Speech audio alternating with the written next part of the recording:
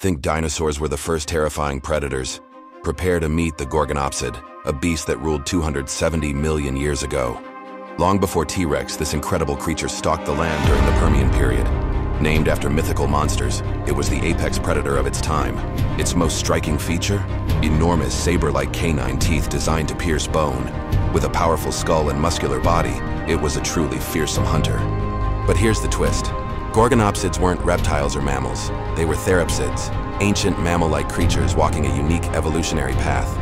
These incredible rulers vanished in the Permian extinction, Earth's greatest die-off. Yet for millions of years, they were the prototype for terror.